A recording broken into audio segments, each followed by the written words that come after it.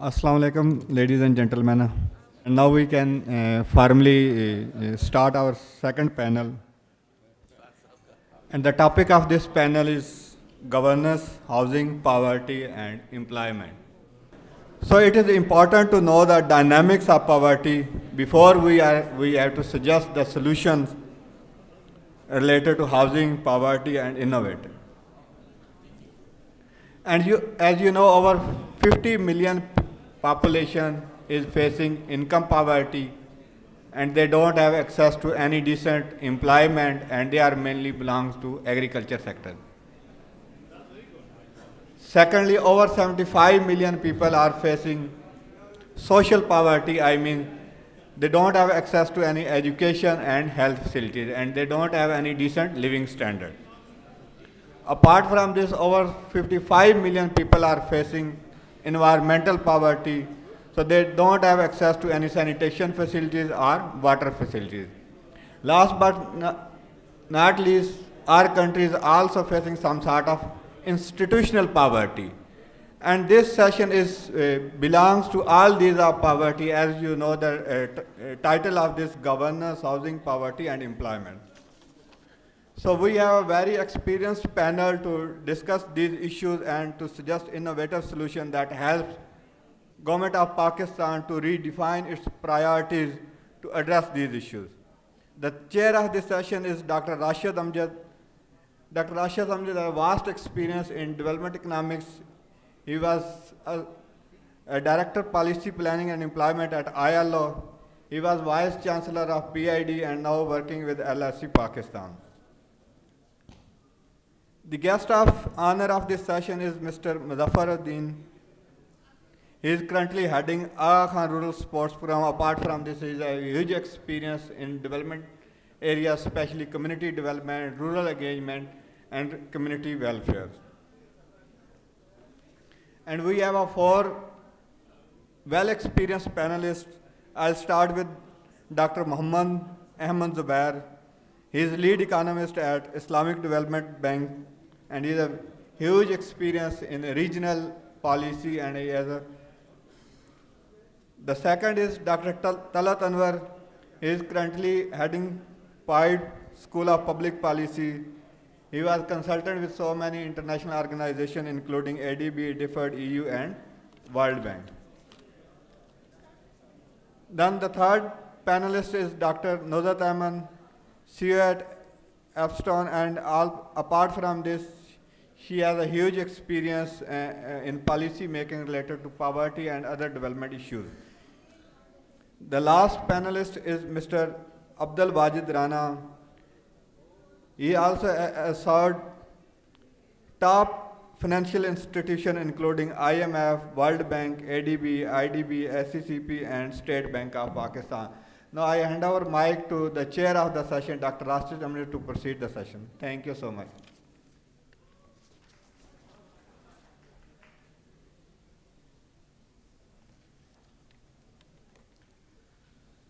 Let me start by thanking the Honorable President of the Pakistan Society of Development Economists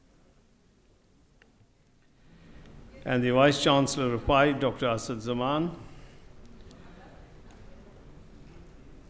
distinguished panelists, very distinguished guests, and friends and students. When I was young, like many people here, I always used to find this concept of absorptive capacity rather difficult to understand. When you do development economics, they say, you know, if you overinvest in some sense, then you can get into a question of how do you manage that investment. But after listening to about 15 lectures already, now you people are going to be subject to 4 more lectures, so I can understand finally the question of absorptive capacity. But I am sure that you are young, and even if I am old, you people's absorptive capacity is there. And we have today a very distinguished number of panelists who will speak to you. As I say, normally economists fly at either 40,000 feet. Most economists fly at 40,000 square. And they look down and they try to make generalization about what's happening below. And a lot of economists work at 2,000 to 3,000 feet, and they're also very difficult because they cannot see above, but they're too close to the ground, and this is what you get with a lot of regression analysis. I think we are now entering a field and a topic where we are getting much more specific. Earlier this morning, somebody said that this is also the manifesto thrust of the present government, the questions of governance, the questions of housing, the problems of poverty, and the question of employment. I think the title is Pakistan's Economy, the Way Forward. The rail, as the French call the rail problématique, what is the problématique? Restore macroeconomic stability and bring about much needed structural imbalances and reforms and get to move to a sustained high and equitable growth. It is in this context that we must look at the issues of governance, housing, poverty, and employment. Governance, unfortunately, has become a motherhood and apple pie kind of thing. Any problem you can't explain, you say it's all due to bad governance.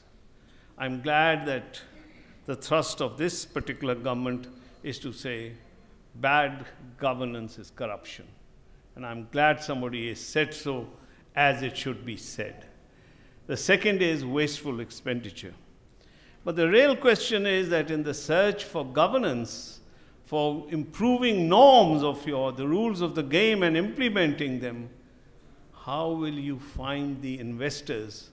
80% of them don't pay taxes, keep black money hidden away. What is that impact going to be of good governance? Is it going to lead to investment growth? The question of housing, how do you create 5 million jobs, 5 million houses and 10 million jobs in a period when you are going to go through strong demand reduction? How are you going to find the resources from the monetary policy point of view to go into your question of restoring macroeconomic stability? Housing is a very, very important sector because it's very strong forward and backward linkages with the rest of the economy. But how are we going to go about ensuring that we can launch the program of the government within the constraints it's had? Then we come to the question of poverty and employment. One of the things we always tell people, the most effective means of reducing poverty is to generate productive and remunerative employment.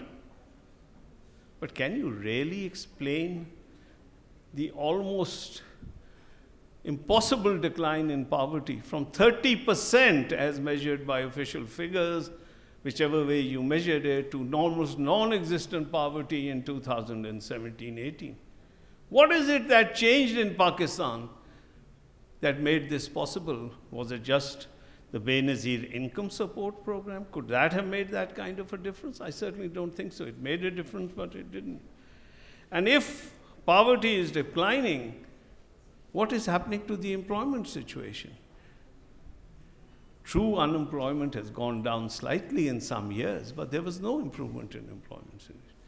So I think we have a very rich menu of issues, and I'm very happy that we have a very distinguished panel, and I won't stand in the way of myself and the panel, and I would request Dr. Sahab Iqbal Sahab to speak first on governance. Bismillah ar-Rahman ar-Rahim. Distinguished ladies and gentlemen, Assalamu alaikum. This morning, I think we had very, thought-provoking lectures by Professor Asad Zaman and then the Minister. And some of the ideas that I'm going to present here are really connected to the issues that were raised earlier this morning.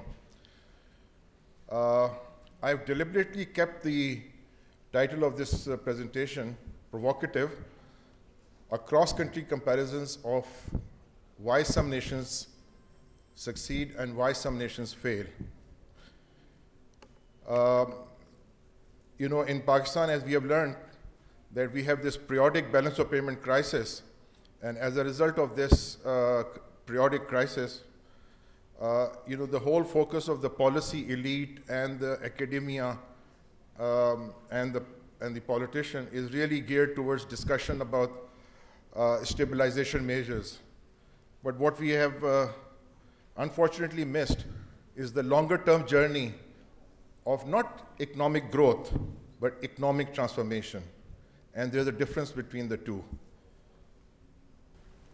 Now here I would like to start with a quotation by Imam Abu Hamid al-Ghazali, a great reformer. You can call him a public thinker. And he defined Maqasid al-Sharia as follows. The objective of the Sharia is to promote well-being of the people, which lies, and I think this really touches with the presentation by Professor Asad Zaman this morning, lies in safeguarding their faith, their self, their intellect, their posterity, and wealth. And the rest of the presentation is really about posterity, what you are transferring to the next generation. And economic transformation is a long-term journey. Another background is that since I come from MDB, and we have a development country partnership development strategy, which is usually involves 3 to 5 years development assistance programming. And also we have in many countries elections and, so the whole focus of public policy discussion revolves around 3 to 5 years horizon. So I think it is important to keep the perspective or the drivers of what is driving the long-term economic transformation. Now here, how nations succeed, how to achieve economic transformation. Now there are 3 major elements in my view. The structure of national output is periodically transformed in a manner to sustain long-term growth and employment. The second important part is that constitutionalism, political governance, national institutions transform and mature in line with the different stages of development. Institutions, governance structures which we had in the 1960s are can no longer be effective in the 21st century. They need to mature and move in tandem with the different stages of development. And the third most important point is that there exists a broad national political consensus and an intergenerational political commitment to overcome resistance to a reform agenda. Typically what happens is that, when you have economic growth, some kind of transformation, business structures come up, and then they have a vested interest in the perpetuation of these policies. The job of the economic transformation is to overcome that resistance to the reform agenda and introduce new nodes of growth. Why nations fail? And this, of course, I borrowed from the famous book, The Origins of Power, Prosperity, and Poverty. And in this book, there are a few key characters that are defined. Poverty is determined by incentives created by institutions. Politics determines what institution a nation has. Dysfunctional or poorly performing institutions lead to extractive or rent-seeking policies and incentives. Plutocracy or elitism or ruling class, they derive their power from their wealth. And the major outcomes is worsening health and income equality, crony capitalism, elite capture, and we have island of prosperity in a sea of poverty. Now this is by way of introduction. What I've done next is to identify some set of countries where the nations succeeded in economic transformation and set of countries where the nations did not succeed. In the top row, these are the 4 countries that did succeed. The countries on the left-hand side are the ones where output transformation did take place. And the countries on the right-hand side, they were developmentally trapped, if you want to be polite, or they did not succeed in output transformation. Now, what do we mean by output transformation? Basically, the notion that how do you create prosperity or wealth is through the manufacturing sector. And the driver of growth or output transformation is the productivity. So really the source of wealth creation in any society or economy is the extent to which the manufacturing sector evolves and becomes a major share in the national output. And please note that what we have here is the data from 1960 to 2018, or 2017, I think. So this is over a very long period of time that what we see is many countries on the left-hand side, their agriculture share has declined while the manufacturing sector, led by productivity growth, rose. Now, the countries on the right-hand side, you will observe an opposite behavior, or pattern rather, that although the agriculture sector sort of stayed more or less at the same level over a period of 3 to 4 decades, but the manufacturing sector has actually declined. Now this is important. How do you finance your economic transformation? And here I would like to highlight a very critical role of the domestic savings. Countries on the left-hand side, their domestic savings is always higher than the investment, while the countries on the right-hand side, their investment rate is always higher than the savings rate.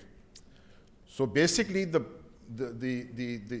bottom line here is that it is, your output transformation or economic transformation is achieved through mobilization of your domestic resources, is not through foreign borrowings.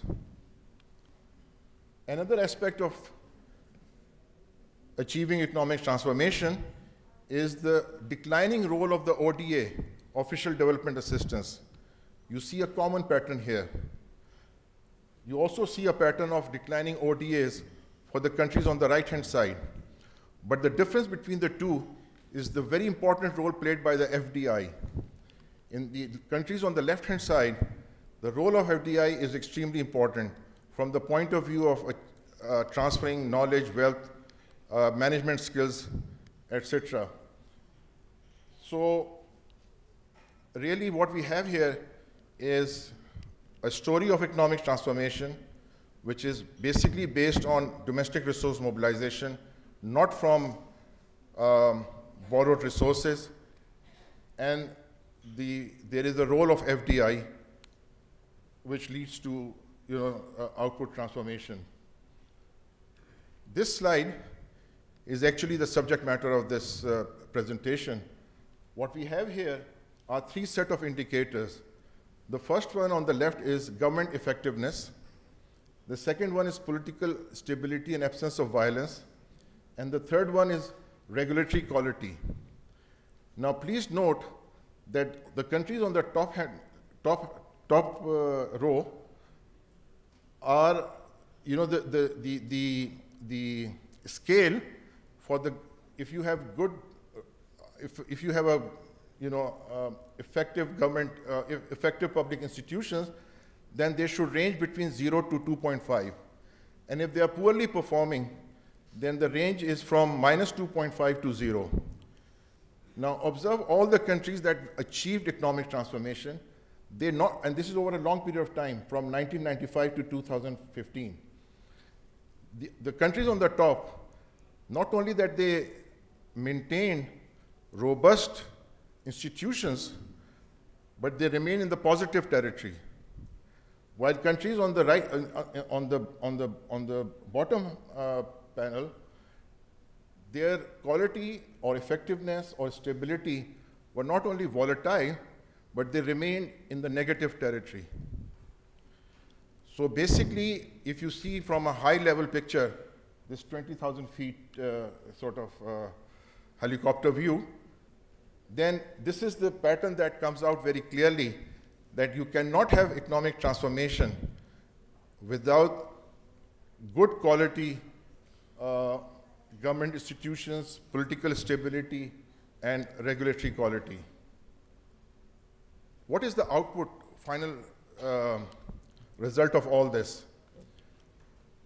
On the left-hand side, we have GDP per capita, and please observe that the scale, the vertical scale, is from 0 to 50,000. And we have China, Malaysia, Korea, and Singapore, Singapore being at around $50,000 per capita. This is in constant 2010 US dollars. Countries on the right-hand side, the vertical scale is from 0 to 11,000.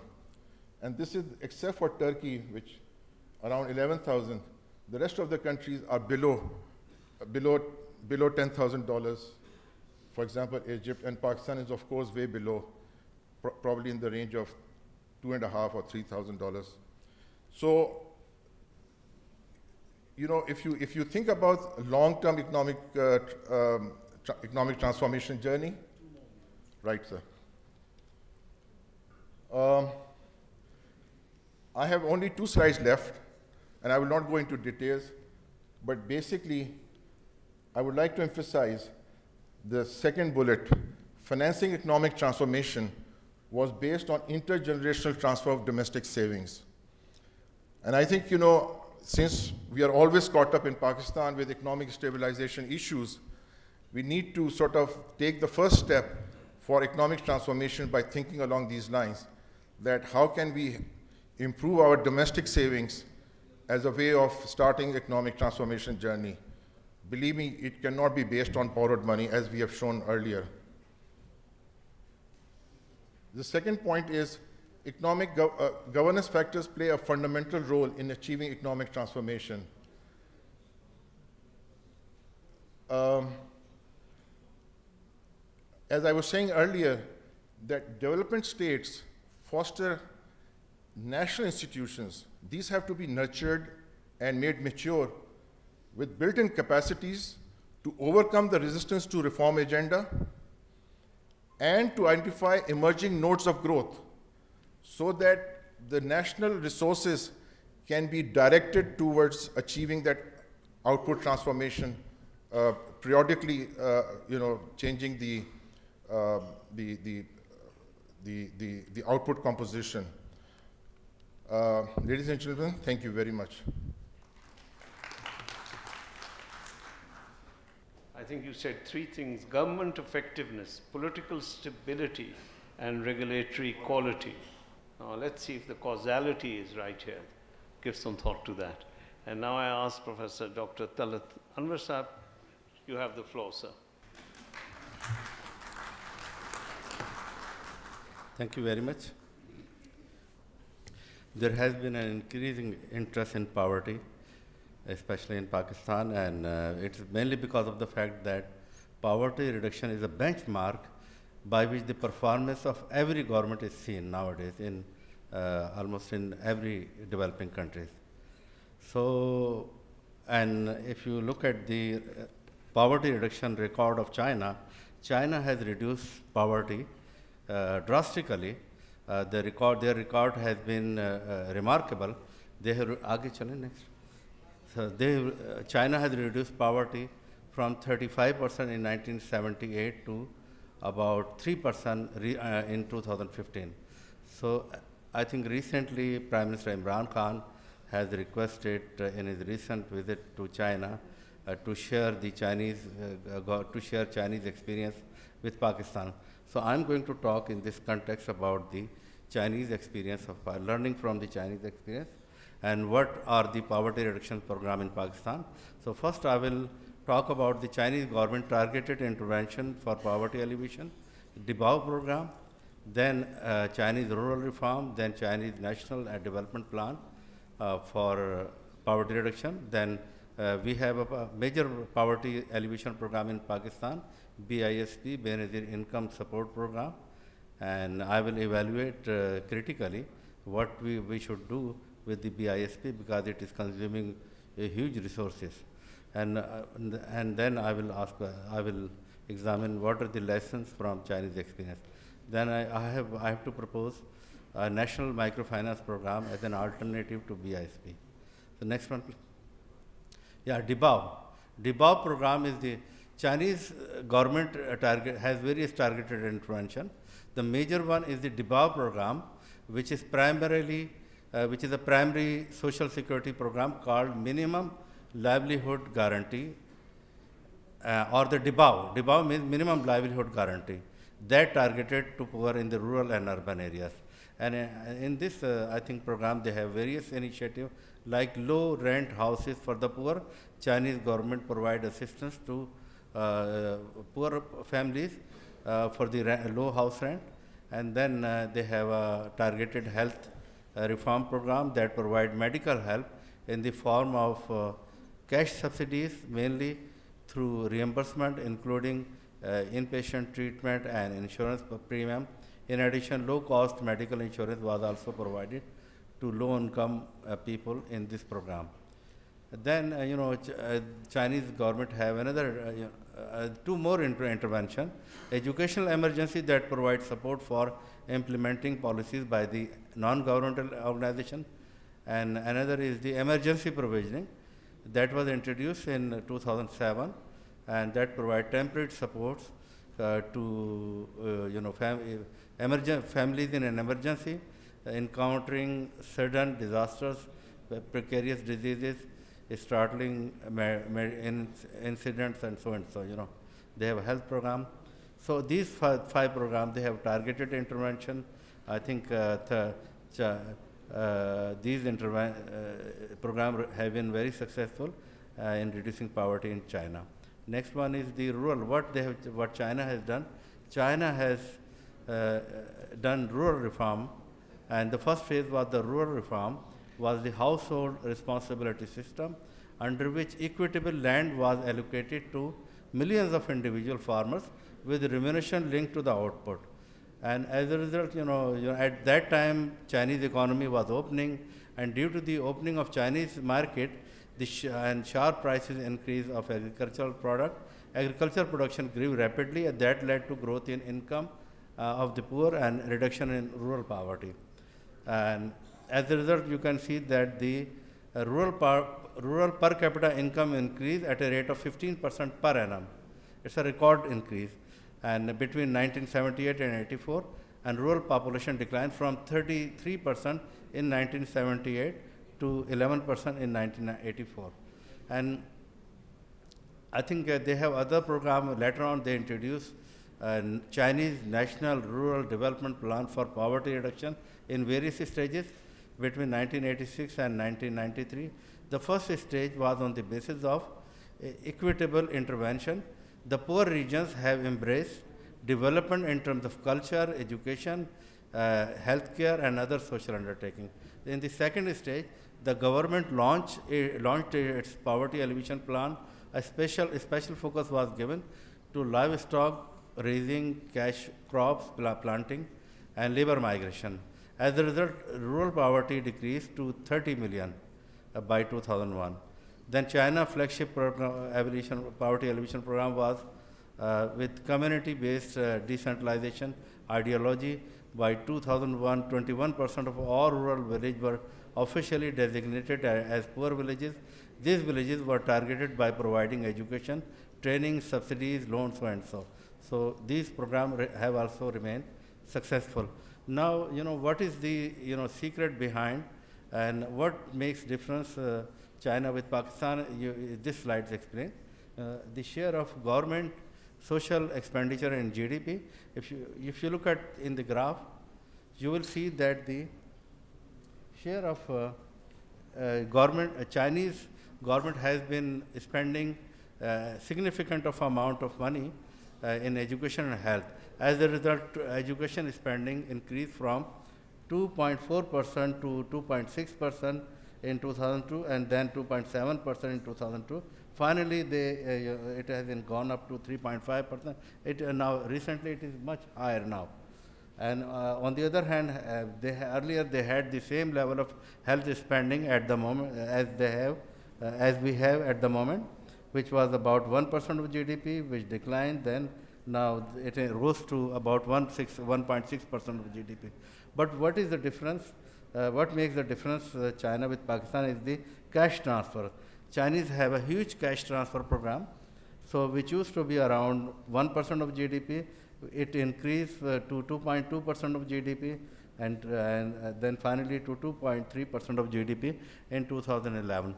And if you look at the Pakistan, allocation, you will see that Pakistan allocation has been about 2% of GDP, while health allocation on health was 1% of GDP.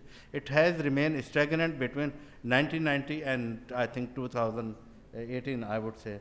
And if you look at the cash transfer, we spend only 0.3% of GDP on cash transfer, which is in contrast to China. They spend about 3.5% of GDP. As a result, you can see there has been a significant decline in poverty from 35% in 1978 to about 3% in 2005. We have a number of poverty alleviation programs in Pakistan, Baitul, run by different organizations, but BISP is the largest one, and BISP has various components. It has cash transfer program, it has co-responsible conditional cash transfer program, then Wasila Sehat health program, insurance program. So under the cash transfer program, about 5.7 million eligible families are paid an amount of rupees 1,600 per month without any condition. On the other hand, under the Wasila Talim, which is the conditional cash transfer that was initiated to support primary education of up to 3 children to 2 million families. A rupee 250 per child is given to the poor families under this. So we have Wasila Sehat, but this Wasila Sehat program the coverage of the Wasila Sehat program is very low. They provide maximum 25% rupees per family for treatment as an insurance.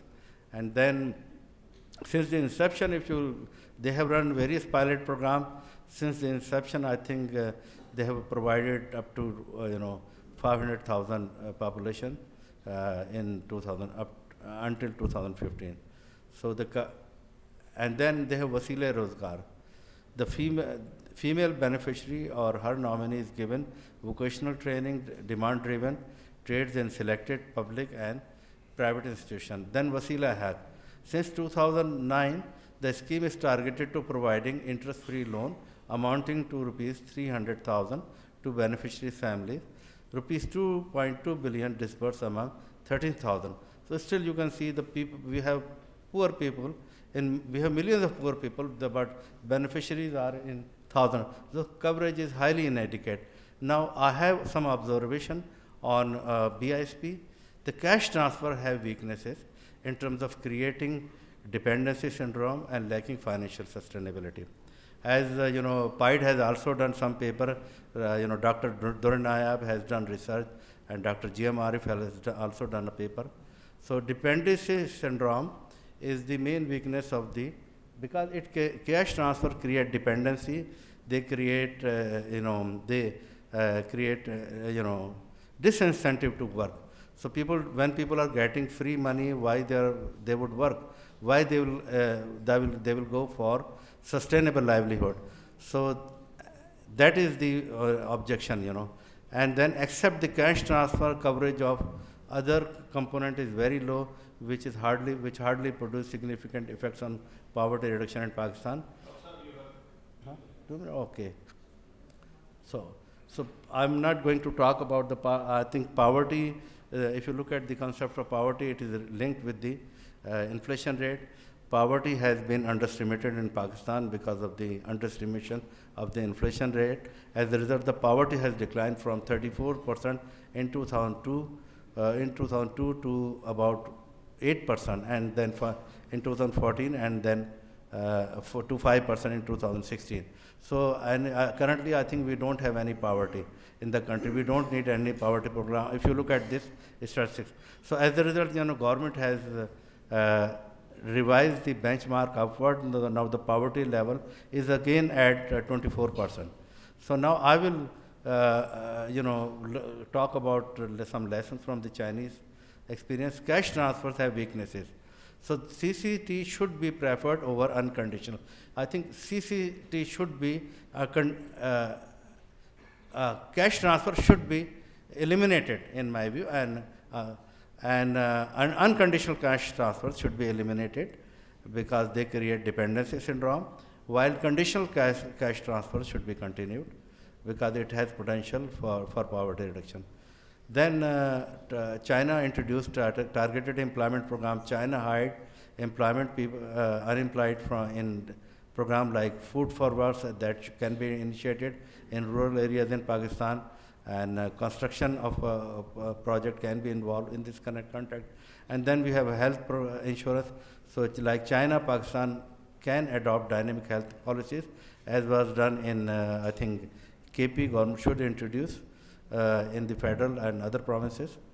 And then we have strengthening local government institution. Chinese record has been due to the strengthening of the local institution.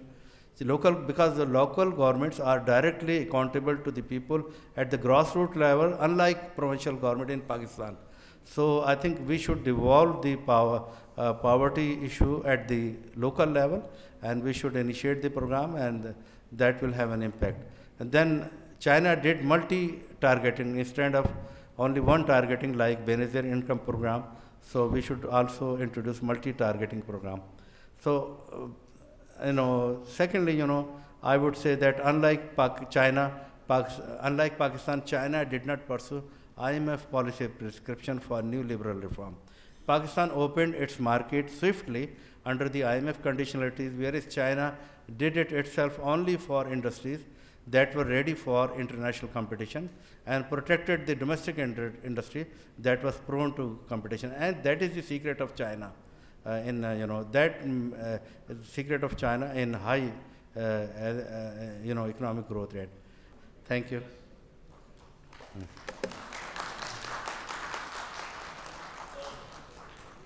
Can I now request Dr. Nazir, former director of the PIDE Economic Research. Dr. Nazir, you have the floor. Thank you. Assalamu alaikum, everyone. Chairman Saab, Dr. Asad-Zaman, students, ladies and gentlemen. I would like to first thank the PIDE people for inviting me. It's always been a pleasure to be here, and they take such good care of you. Let me start by saying that housing is a huge, huge, huge problem in Pakistan and in most developing countries as well.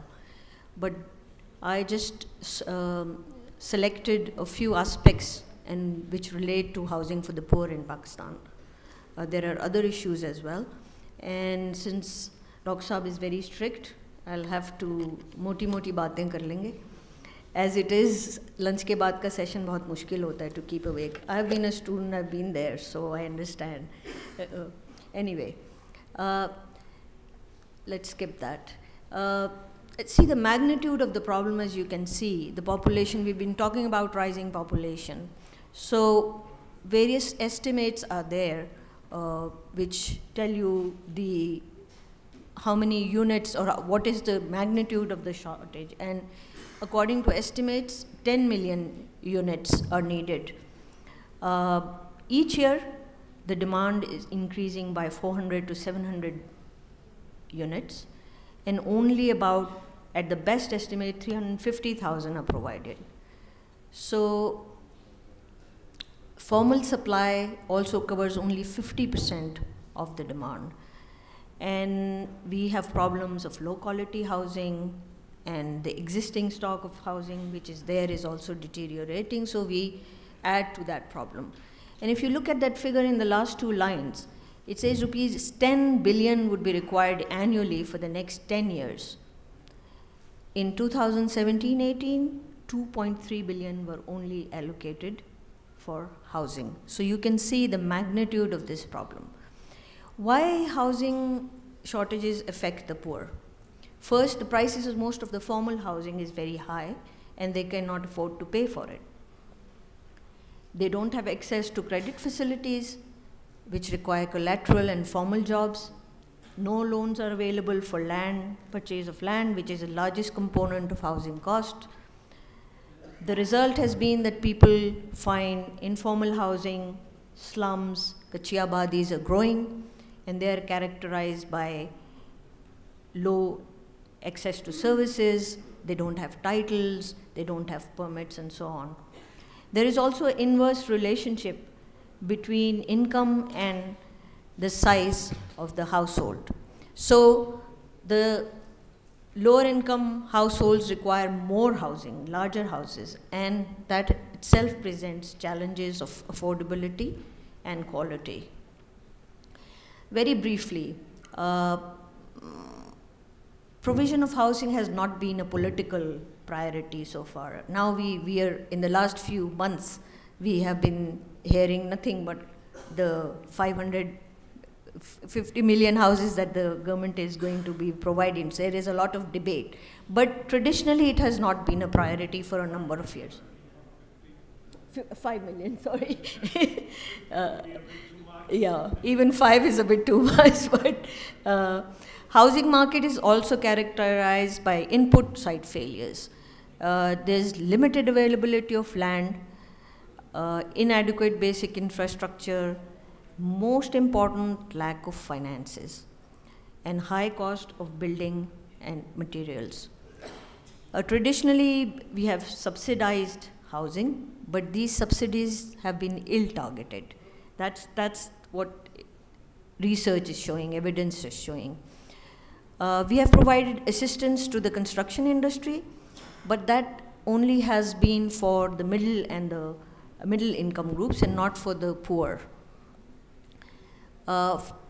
We have focused on home ownership, so rental housing is not developed that much.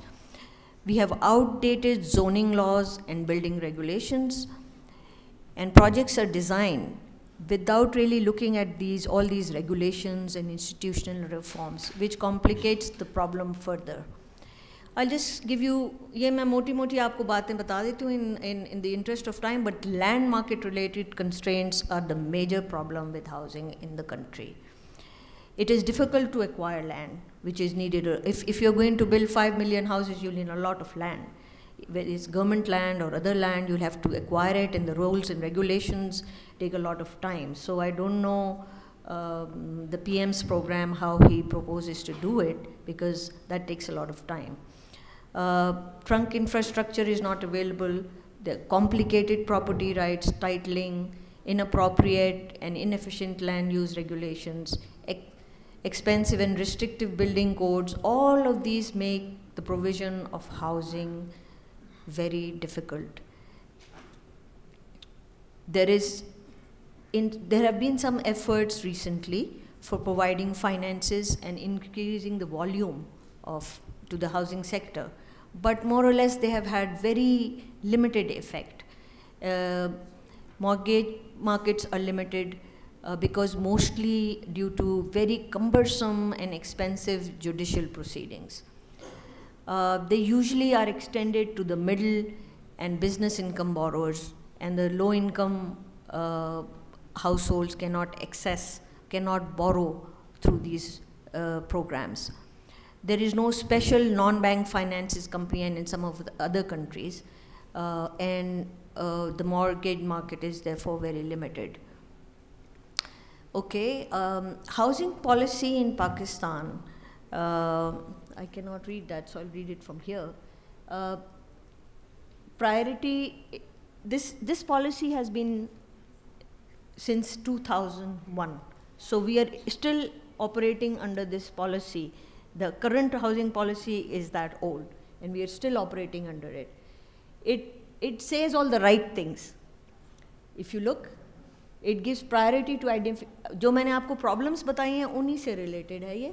It gives priority to identification of land for housing. It emphasizes resource mobilization, encourages institutions to give mortgage loans, propose a housing refinance window at the State Bank, give incentives to the construction services sector, proposed regularization of the Kachi Abadis, emphasized no eviction, emphasized the role of research and building material and construction technology. All the right things, all the problems. If we were to follow this strictly, we would have been able to resolve all the problems. ज़रा implementation पे आ जाओ और हकीकत में देखें. These are just some of the examples. There are others. So you can. For the interest of just demonstrating, I'm looking at these 3 examples. PPP's project of Shahid Benazir Bhutto housing cell. 15,000 poor families were supposed to be provided with affordable plots and homes in Karachi, in cities of Sindh, including Karachi, have not been delivered. The Chief Minister announced allocation of 350 acres of land, but this was never transferred. If you come to Prime Minister Nawaz Sharif's Apna Ghar program of 2013, it was supposed to build 500,000 affordable units in 5 years via public-private partnership. This is just on files. Nothing has happened. So why are we so, हम इतने नाउम्मीद क्यों होते हैं? इसलिए कि ये सब हमारे साथ हो रहा होता है. So अगर कोई कहता है कि हम 5 million houses बना देंगे अगले 5 साल में या किसमें, तो हम उसको एक शक की निगाह से भी देखते हैं क्योंकि एक्सपीरियंस ये रहा है. लेकिन एक बात बता दूं कि हाउसिंग का जितना भी है, it takes a long time. It is not a short-term project. Over time, it is going to take a lot of time, and I think all these problems that I've highlighted have to be looked into. And in the end of the presentation, I'll tell you how this is applicable to Pakistan. We have a lot of success. First, a lot of success with housing provision for low-income countries. Success as well as failures, I should say. So first there was this public housing कि सारा government खर्चा करती थी, वो अपने घर बना देती थी और लोगों को सब्सिडाइज रेट पे दे देती थी. लेकिन उसमें ये प्रॉब्लम थी कि उसका कॉस्ट बहुत हाई हो गया, तो वो कवरेज उसकी कम हो गई, उसकी वजह से उनको उसको ख़त्म करना पड़ा. फिर स्लम अपग्रेडेशन प्रोग्राम्स, जो कच्ची आबादीज़ हैं, वहाँ पर आप जो है वहाँ पर सर्विसेज प्रोवाइड करें, and they have been very successful in Brazil. They are low cost, provide security of tenure. Then we have sites and services program, where the services in a marked area, you give the services and people come and borrow land and then they start building their houses. These were very successful in some countries, including Pakistan. आपने खुदा की बस्ती का नाम सुना होगा हैदराबाद में, आपने Orangi pilot project का नाम सुना होगा कराची में, और अदर मॉडल्स भी हैं. लेकिन हमारी बदकिस्मती है कि वो सारी दुनिया में मशहूर हैं, लेकिन हम उनको एक लार्ज स्केल पे रेप्लिकेट नहीं कर पाए, और उसके बहुत सारे रीज़न्स हैं. लेकिन जो एक बहुत वाज़ेह रीज़न है जो सब लोग बताते हैं, वो ये कहते हैं कि these programmes were not allowed to mature before they were actually evaluated and dropped के नहीं, ये काम के नहीं हैं all over the world and in Pakistan particularly. There is this incremental housing development. ये क्या होता है कि जो गरीब होते हैं वो थोड़ा अपना आहिस्ता आहिस्ता करके, आपने भी देखा होगा आते जाते कि वो आहिस्ता आहिस्ता करके अपना घर बनाते हैं. जब उनके पास पैसा होता है एक कमरा ऐड कर दिया, जब कोई एक छत डाल दी, कुछ और कर लिया, बरामदा बना लिया, ये बना दिया, incremental. So this incremental housing development is an important, and we have to learn from what people do and how we can finance that. This is a long term, typically 10 to 15 years. So unko, you give them small loans, and then they, at the time, and you have to study when do they require a loan. So if you study in detail what is happening, you'll be able to capture that, and this is an important development, and most of the countries all over the world, All these programs have been very successful. अगर हम उठा के देखें, मैंने कल Google किया तो हज़ारों countries के हज़ारों programs आ गए. So what we need to do is we need to study those programs, see what people have done, but at the same time we have to see how they fit our situation. हमारी local social जो हमारा structure है और हमारा fabric है उसमें कैसे ये चीज़ें fit होती हैं. रेंटल हाउसिंग अभी मैंने मेंशन किया, हाउसिंग कोऑपरेटिव्स भी करते हैं कहीं कहीं. यूज़र असिस्टेड ट्रांसफॉर्मेशन, ये भी इंक्रीमेंटल डेवलपमेंट का होता है. ये होता है कि आपने घर में एक कमरा ऐड कर दिया, उसको आपने किसी को किराए पे दे दिया, तो लोग कहते हैं कि उसमें आके जब या oh thank you, I should have said something else. So you have all these programs. Now let me just go to the last slide.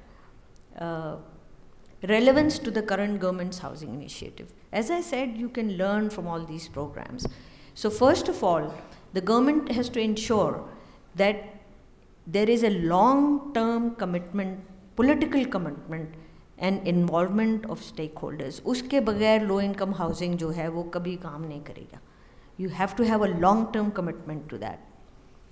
Second, you have to make sure that it is geographically placed in a. होता है क्या है कि वो उन्हें आगे बाहर जाके प्लॉट दे देते हैं, वहाँ पे उनकी एम्प्लॉयमेंट नहीं होती. पाकिस्तान में भी हो चुका है, वो प्लॉट बेच के आके फिर कच्ची आबादीज़ में आबाद हो जाते हैं. So you have to see that you don't approve these people away from employment opportunities that they have. उनके नेबर्स होते हैं, उनके सारा एक सोशल उनका नेटवर्क होता है, उससे अगर आप उनको हटा देंगे तो ये कभी भी काम नहीं करेगा. So it's important.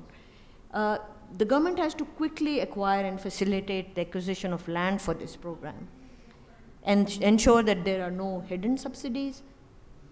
Targeting the poor. The subsidies, if you do give subsidies, you have to make sure that they go to the poor people and the people who are targeted, not to other wealthier, which has been happening in Pakistan. And ensure that regulation on financing, construction, planning, and infrastructure supply, as I said, enable incremental development. And projects are sustainable over time. There are some suggestions that you have to link this affordability of housing to how much money people have. So there are suggestions, and one suggestion is that you, to the local median household expenditure के साथ आप उसको मुताबिक करें ताकि लोग वो पैसा दे सकें. Forced eviction creates vulnerability. अब आप देख रहे हैं कराची में क्या हो रहा है, वो तो खैर और आगे भी पता नहीं क्या होने वाला है. But it reinforces vulnerability. So you have to be careful when you evict people, either from their houses or from their shops, which is a source of their livelihood. We have to link these projects to regulatory and institutional reforms. एक package होना चाहिए जिसमें poverty reduction भी हो, जिसमें housing भी हो, जिसमें और भी चीज़ें हो. Unless you do that, it is not going to work. And we have to provide technical construction assistance. So these are some of the suggestions, and it's a vast topic, but I try to do justice to it. Thank you very much. Thank you. Now I may request Mr. Abdul Wahid.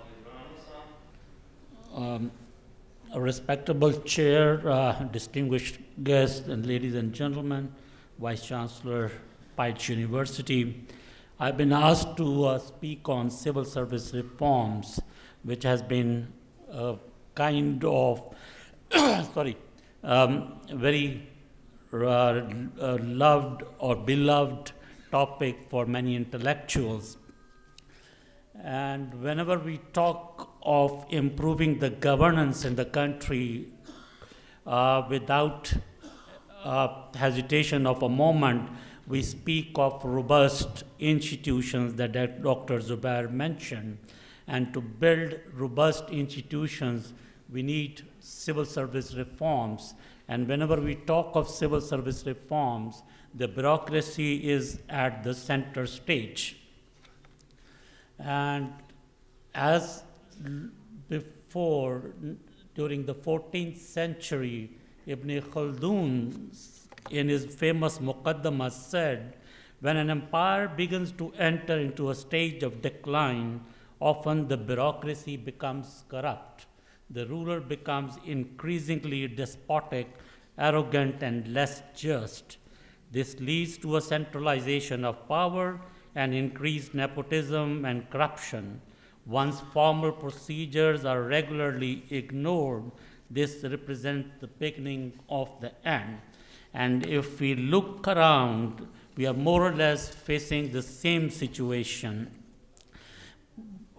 I mean, does the civil service reform raise as a slogan, as a kind of political slogan or political objective to achieve the attention of the intellectuals or researchers?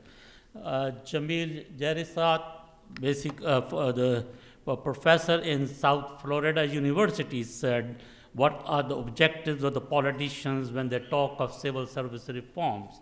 Political regimes are deliberate in limiting the scope and direction of change. Political leaders often endorse personnel training or simplification of procedures. They also sprinkle their public statements with calls for more efficient and effective management. At the same time, these political leaders continue to promote to senior government positions unqualified relatives, cronies, and loyalists, and to protect various corrupt practices in conducting the public business. So that basically indicates you to what extent the politicians have been sincere and serious in introducing the civil service reforms at various times. If we look at the bureaucracy, we can easily divide that bureaucratic rule or bureaucracy into 4 phases. The first one is the colonial heritage that we inherited after independence from 1947 to 58. Then came the era of military civil bureaucratic power sharing from 58 to 1972. The third one is popular control of the representative institutions, 72 to 77, and then in some literature it is labeled as militarization of civil bureaucracy by inducting captain and majors and lieutenant colonels into civil bureaucracy from 78 to 88. And then started the period of politicization of civil bureaucracy, generally under the 2 back-to-back, or as a matter of fact, 4 elected governments, and then polarized bureaucracy to the extent that it was started labeling as PMLN, pro-PMLN or pro-PPP or pro-PTI bureaucracy. So these are the 5 or 6 phases of bureaucracy history in Pakistan. So today the perception of the bureaucracy is like that the steel frame of the bureaucracy is getting rusty over 7 decades, and the ineffectiveness of the state institutions is undermining Pakistan's economic, social, and political development due to various causes and reasons. And we have tried to reform these ailments in the country by constituting 40 commissions and committees since 1947. Iqbal Ahsan's effort was the 40th one in the country to reform the civil service. However, the major mistake those commissions and committees had been doing is that civil service reform is quite often reduced to a technical exercise. Problems are reduced to boxes, and then solutions are found to fit into the boxes. The political and cultural context are lost in these exercises. The 41st task forces that have been constituted after taking over a power of the current government, they have formed 2 task forces to reform the civil service. The exercise is no different than the previous 40 efforts that have been made in the country. 3/4 of the members make comments, contributions based on their perceptions, anecdotes, and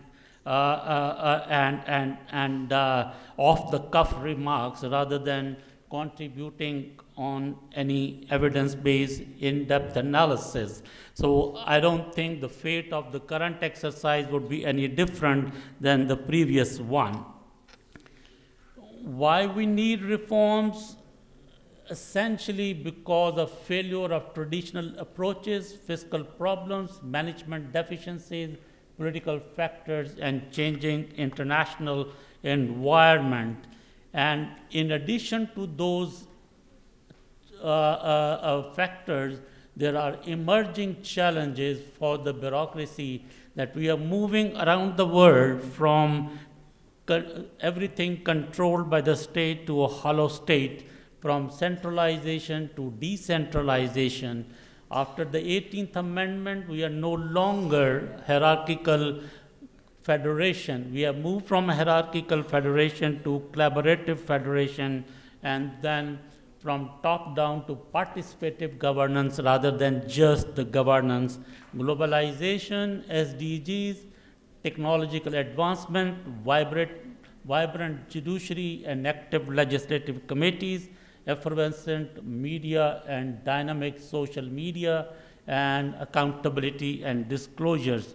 So these are the challenges that are being faced by the civil service or the state. And the civil servants have to develop their capacity and intellect level to deal with all the emerging challenges in Pakistan. In addition to those challenges and failures, the role of the civil servant has expanded quite a bit. Initially, it was just the civil servant and his immediate boss. Now, the civil servant has to collaborate between the public sector and the private sector, between the politicians and the civil servant, public and the private sector, key societal actors, among them politicians, academic institutions, media, and civil society, civil servants and legislatures, civil servant and judiciary, and national government and international community. So the civil servant doesn't have to deal with one single actor. He has to deal with and create a balance while dealing with so many actors and dealing with the emerging challenges. However, any civil service reform to deal with emerging challenges and collaborators has to make many decisions before we move on to or making recommendations for any civil service reform. It's a complex phenomena and not a few hours debate to make any recommendations. The landscape is much wider.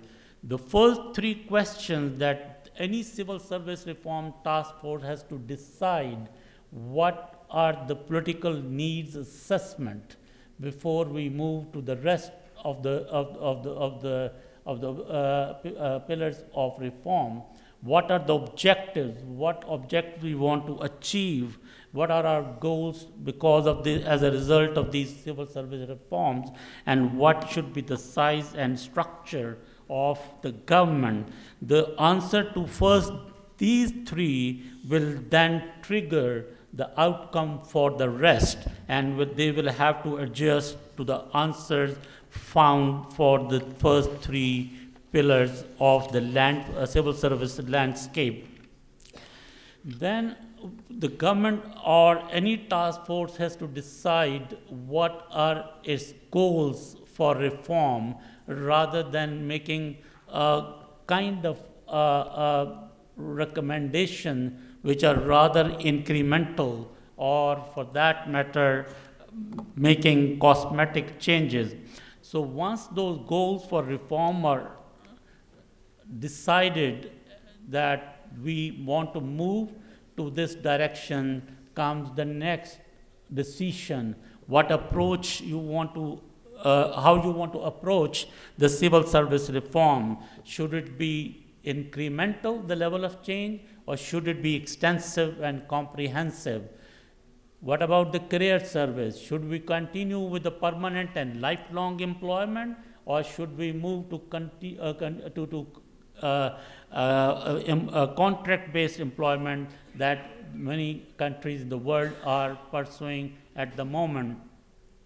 What about the culture of civil service? Should we continue being administered as administrative state, or should the focus be on management, business efficiency, and markets? I mean, what should be the civil service system? Should it be centralized and decentralized? What should be the paradigm shift? Should we want to move towards a business-oriented approach to government, or should we want to achieve efficiency and institutional strength? What is needed for paradigm shift is what should be the role of civil servant. Should it be follower or implementer, or should he be the source of expertise and institutional memory? How should he be appointed? Should it be a bias towards managerial skills or competitive process insulated? Unless we give or find answers to these questions, it will be difficult to sustain any kind of civil service reforms. And quite often than not, the focus of any civil service reforms becomes, how to reduce the power of one single group, which is Pakistan Administrative Service or DMG, how to neutralize. So what should be the proposed structure of the civil service? Should it be merit-based open system? Do we need to maintain the APUG service? Do we need to create a separate new federal service down to the local civil service? And what about the agency service system? In many countries, they have different models for civil service reforms, and the rulers or the people there have tried to find the solution or answer to all these questions before moving to any kind of civil service reforms. And what should be the level of accountability and how that accountability be implemented. So the main message is that instead of filling up the technical boxes as is being done, that a group is created to work on the performance evaluation, a group is created on compensation, a group is created on recruitment. Just to fill the technical boxes will not deliver the answer. It has to be dealt comprehensively and holistically, and have to find the answers of all those issues first before moving on to the civil service reforms. And the debate should be evidence-based, in-depth analysis of the issues rather than off-the-cuff remarks and focusing or targeting one group of the civil service. Thank you.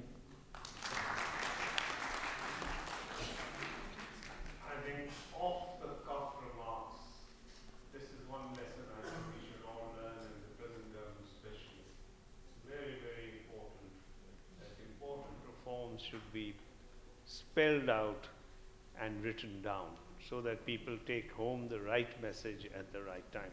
I now have the pleasure of asking Mr. Muzaffaruddin Saab. He's the CEO of Aga Khan Rural Support Program, the chief guest, and I'm sure he'll also sum up the discussion.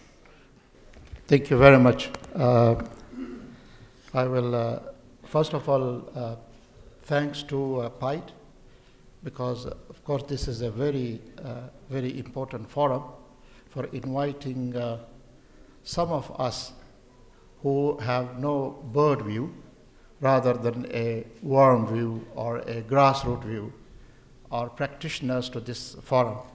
So with apology, I will not summarize it. I think our chair will summarize. Here I am sharing with you because I'm a practitioner, and our 35 experience of a very famous landmark poverty reduction program. I came from the Aga Khan Development Network. Aga Khan Development Network, working in 36 countries, with 12 different agencies ranging from education, health, culture, finance, rural development. And Akhan Rural Sport Program was established for reducing poverty in one of Pakistan's most poor part of the country. It was one of the very poor, remote, and challenging area called Gilgit-Baltistan and Chitral.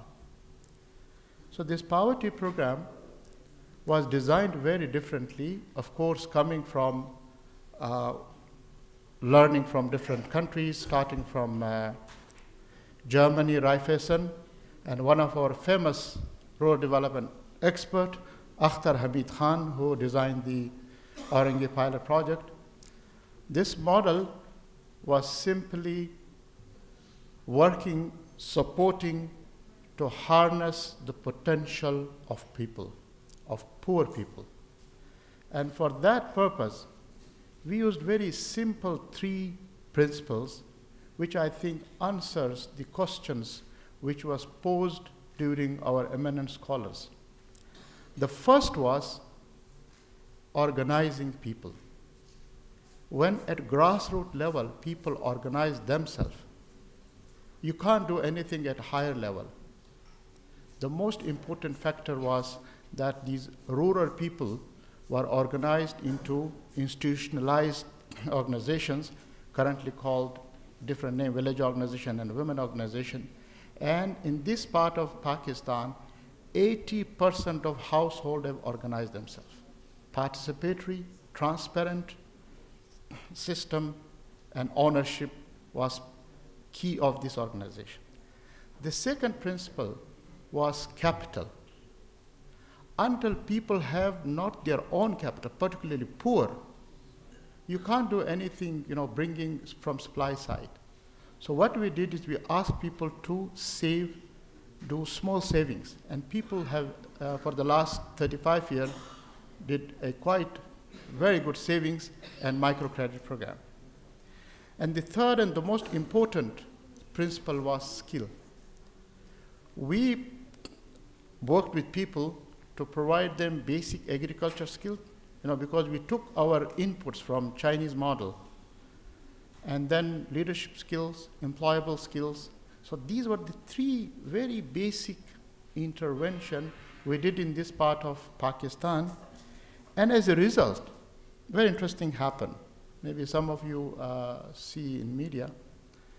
This area, which was 80% of people are below poverty line, in just 2 decades, the poverty come down to just 24%.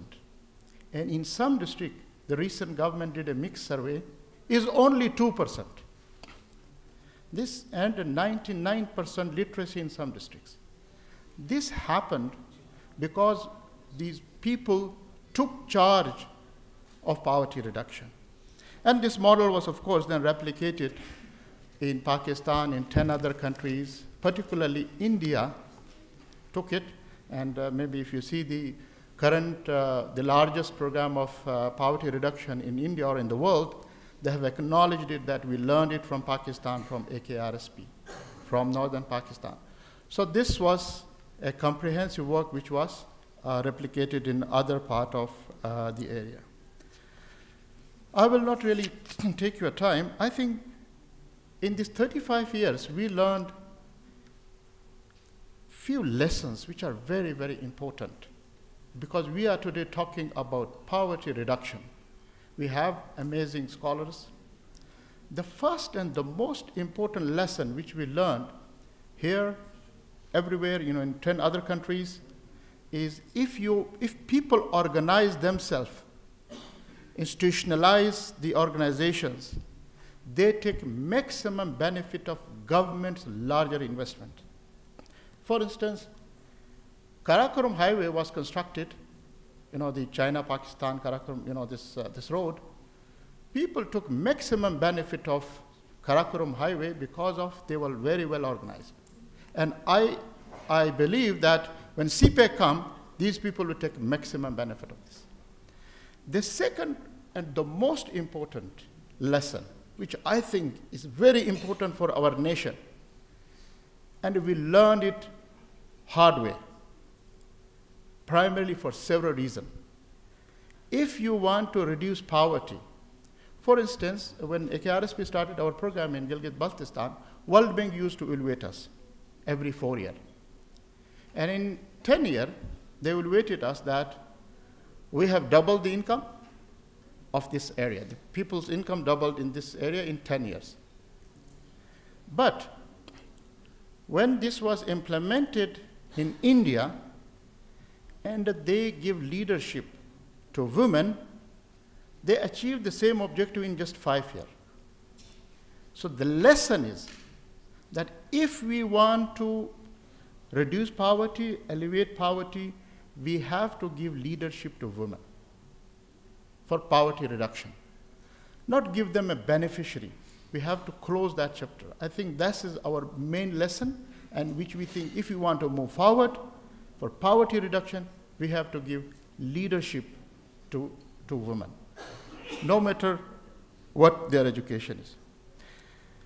The third most important lesson which we learned is, of course, if you get out of poverty, you have to create space for private sector. And in Pakistan, this is a major challenge now. We have a very limited space for private sector. If you create space for private sector, like we learned from China, then I think you can transform these people who are out of poverty into a growth model, so our country will move forward. And the last and the most important thing which I think they have all learned, which we learned recently, because of Pakistan is going through youth bulge, so we need to engage youth in development. Their potential should not be undermined. Thank you very much. Now I'll open the house for questions. We already have 2 questions. Maybe perhaps the people who asked them would like to identify themselves. The first is, we have 3 more. What is the future of the Benazir income support program? Doesn't it make people more poor, presented short-term solutions and long-term pain? Hi, can you run a subsidized program like the Benazir income in the long run? Question to Dr. Nazar. Karachi is providing housing facility to 20 million, Lahore almost so the same. So why these domestic models can't be replicated? Dr. Zubair Saab, what's step 1? Which institution to reform and how? Prioritize. Question to Rana Saab. How a merit-based selection of bureaucracy may sustain without providing equitable education access throughout the country? Wajid Saab, another question for you. Do we need a big civil service? Why can't we scrap some ministries? Now I'll open it to the floor. We'll take 3 questions from there, then each of the speakers will be able to answer them. Yes, sir. The first. The second has to be a lady. And first, second, and then, of course, former Vice Chancellor, Nadeemul Haq, Apeli. This is Durrani from PIDE School of Public Policy. First of all, let me allow to be a little blunt. Why is it not surprising that all the well-known economists sitting over here are so much supportive of the government intervention? Why they are not focusing on the private sector? The second, my question is related to what would be the policy alternatives based on the public-private partnerships that should provide solution to all the issues, the social issue confronting Pakistan today. Right, I think you've raised 2 good questions. Why do we always talk about government? Why don't we talk about the role of the private sector and public-private partnership? And for gender equality, a lady in the front, or somebody who would like to ask a question? Yes, we have somebody here. Please identify yourself. I'm Sadia Sherpas. I'm a PhD student at PIDE. Sir, my question is actually from the whole panel, whoever can answer this. Is there any possibility in future for land reforms in Pakistan? Because if my understanding is not wrong, a major reason for rural poverty happens to be landlessness. So is there any prospect or possibility for land reforms in Pakistan, at least in the foreseeable future? Well, we still have the people who raise very fundamental structuralist question. What about land reforms? Vice Chancellor Sahab? Ji, my question is to Wajid Rana. I think if I got his drift right, he's still thinking of maintaining the colonial civil service and tinkering at the margins in terms of merit and in terms of just getting the performance system right, rather like his task force chairman, Mr. Ishrat Hussain. But I think, quite frankly, if you want to get into the 21st century, don't we want to deconstruct the civil service and have a civil service that is more in keeping with the modern times? Do we need to keep these silos of PS, etc.? Do we need still perks and plots, etc.? Do we need to maintain colonialism? So can you please tell us? Deconstruct the civil services. Asking it from a civil servant. I wonder what the reply would be. Well, we've had this, and I am not going to take too much time, so I'll start in this same order, or should we start in the reverse order? Anyone. Perhaps you would like to say something. Dr. Moses, would you like to? Yes, I think the question is very valid. Or I will start by saying कि yes, it is very possible कि वो replicate करे, लेकिन हुआ ये है कि तीन चार बातें हैं. एक बात ये है कि इसके लिए political will चाहिए आपको. इसके लिए आपको बहुत से countries में public private partnership है, private वो reconcile कर चुके हैं इन चीज़ों को कि private is profit maximization और जो public है वो social उसके aspects, and they have been able to reconcile. And there are lots of models in the world of you need to engage the stakeholder, the communities, as इन्होंने कहा कि जब आप communities को organize कर देते हैं, but the government has to be the facilitator. The government has to provide the right incentives to the private sector for it to be replicated. This has been done all over the world. There are lots of examples. Certainly it can be done. And that's the solution to the problem. Well, I have three questions. First, on sustaining merit-based system when the education system is not equitable. Now, recalling my experience interviewing the CSS candidates in the Federal Public Service Commission, I think it probably is based on misperception. Even in the CSS exam, 35 to 40% of the candidates passing that exam comes from the government schools. And majority of those who come from the private schooling system either don't appear in the CSS exam, or those who come with a degree from abroad generally fails in essay and English composition. So that much for equitable education system. But I think to answer this question, like you're right that we have to have equitable opportunities of gaining knowledge and to have a fair competition. Either the curriculum should be uniform, as the government has been claiming. But there is no harm in having different categories of schooling depending upon the candidates. But in all said and done, we are still maintaining that merit-based recruitment, particularly through CSS exam, despite the fact that there is a huge difference between the different education system, especially the government institutions and the private institutions. Yet the government schools or institution graduates are performing fairly well as compared to private school institutions or private university institutions. Second, do we need that big civil service? Certainly not. And that's why I raised the fundamental issue that the government needs to decide about the size and structure of the government. Especially after 18th Amendment, we need to cut down the size of the federal government as well as the provincial government, as most functions are now devolved to the local or district level. This was done back in 2001, but after the election of the democratic government in 2008, they reversed that model.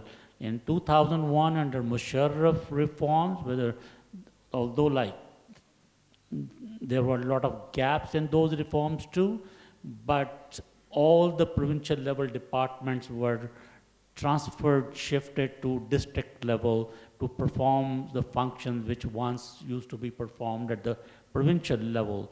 Once you do that, develop the local level bureaucracy, develop the local level civil service, probably you can easily cut down the provincial bureaucracy. But under the given circumstances, certainly the federal government size need to be cut down, because many of the ministries are created to accommodate ministers. When we eliminated or abolished 17 ministries at the federal level back in 2010 after the 18th Amendment, we had to resurrect, although we don't have the power to resurrect, but recreate 7 ministries overnight to accommodate ministers. So if the federal government decides to reduce the size of the cabinet, the ministries can also be merged and reduced, and this is also one of the subject that is being, sorry? I'm sorry, we were running out of time. Being told, as he said, we got rid of the Ministry of Agriculture, said it will be in the provinces, but we recreated a Ministry of Food Security. Yeah. So, you know, we are very good at finding things. I'll give you a few minutes and a few minutes before we finish. Thank you very much. Thank you. You know, what is the future of, question is, what is the future of, I think Benazir Income Support Program is a political program, although it's a poverty elevation program, and PPP started and PMLN continued. I think PTI is also going to continue with Benazir. But, you know, program has weaknesses. Program should be redesigned, and the government is currently facing financial crisis. Government do not have resources. At the moment, I think they are spending about more than 150 billion on Benazir Income Support Program. What I think can be done, I think they should eliminate the cash transfer, eliminate the program of cash transfer under the Benazir Income Support Program, and they should continue the other component. And rather than providing cash support of 1,600 rupees per month to a family, they should provide the microfinance that I have proposed, you know, because microfinance has been very effective in reducing the poverty in various developing countries like Bangladesh, you know, India and other countries. So they should focus on the, you know, microfinance program. They should divert resources from the BISP towards the microfinance program. I think diverting 50 billion rupees would be sufficient to provide, I think, financial loan of about to about 2-3 million people. I think thank you. Thank you very much. Which reforms to prioritize? I mentioned in my presentation 3 areas: government effectiveness, political stability, and what was the third one? And regulatory quality. Now, you know, because I was looking at cross-country comparisons, I'm not necessarily commenting on how to sequence or what to prioritize in the case of Pakistan. That would need some kind of thought, a diagnostic study. But clearly, we need to work, because Pakistan was in the, among the countries in the negative territory for these 3 aspects of governance. We would need to work on all 3 areas, maybe with different speeds, and depending on the resource constraints. So this is my response to the first question. The second one was about the role of public policy and why not allow the private sector to evolve and flourish. I think you need to realize that the public sector is unique, or government sector is unique in creating an incentive structure for the rest of the economy through its taxation policies, through its regulatory quality, and through its expenditure policies. All these three affect the incentives for the private sector. So you cannot ignore that and cannot leave it to the market. The development transformation, economic transformation that I talked about, actually the states that have evolved like Malaysia, South Korea, the government played a fundamental role in the economic transformation. Countries where the countries failed, there also the government poorly performed, and that's why the whole society failed. Thank you. Thank you very much. In the end, I'll just say one or two points. You see the PIDE, inside the PIDE emblem, you'll see the word spirit of free inquiry, which also means speaking out your mind. I think one of the things we have to inculcate, whether it is in our students, whether in our analysts, whether in public servants, is to turn to people, whatever position they may be in, and say, with respect, sir, what you are saying is wrong. Whether it is a government minister, whether it's a private sector person. Keynes once said to the finance minister, he was traveling with the Chancellor of the Exchequer, he said, with due respect, sir, you're speaking absolute nonsense. Now, I know people may not want to go to this extreme, but speak out your mind. I think a lot of our problems in policy and implementation is that when the policy and implementation is being talked about, everybody keeps quiet because they don't want to get on the wrong side of anybody. Wow. I have found that people who have stood their ground, whether it was Justice Cornelius, whether there were other civil servants, including people like Javed Sadiq Malik, stood their ground and said no. In the long term, they held the topmost positions and they did extremely well. The second point I want to emphasize is, do not start following the paradigm of the day. Today it is A, today it is trickling down, tomorrow it is the Washington consensus, the third it is the neoliberals, the fourth is this.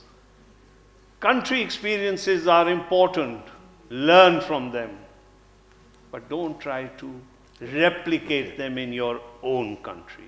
Every country has to come up with its own policies depending on its own socio-economic conditions, which the people and the academia and the researchers know better than any foreigner in the country. And last, I would say, is quality. That should be now the pursuit. Implementation, good quality implementation.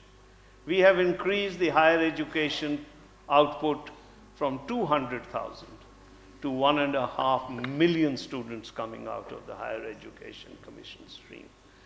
40% of them are women, which is, I think, the really positive side of the country, which is, I am so happy when I see PIDE students, Lahore School students, other students, and I see more and more women emerging. Pakistan's secret weapon is not its nuclear power. The secret women are our women who are going to come forward and allow this economy to grow and prosper, and they'll only be able to do so if we put in quality education. With these words, I think you'll all join me in thanking a very, very distinguished panel and very good lecture. Thank you so much. Now I invite Dr. Rashid Amjad to give souvenir to the panelists. First I will invite Dr. Muhammad Ahmed Zubair.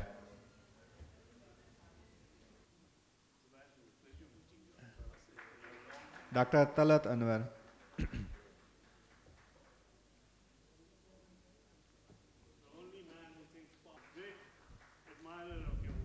Dr. Nuzhat Ahmed. Mr. Abdul Wajid Rana.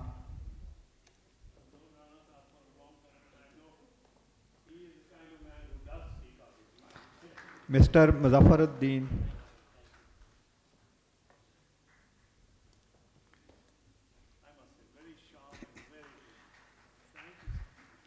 And I also request Mr. Muzaffaruddin to present a souvenir to Dr. Rashid Amjad.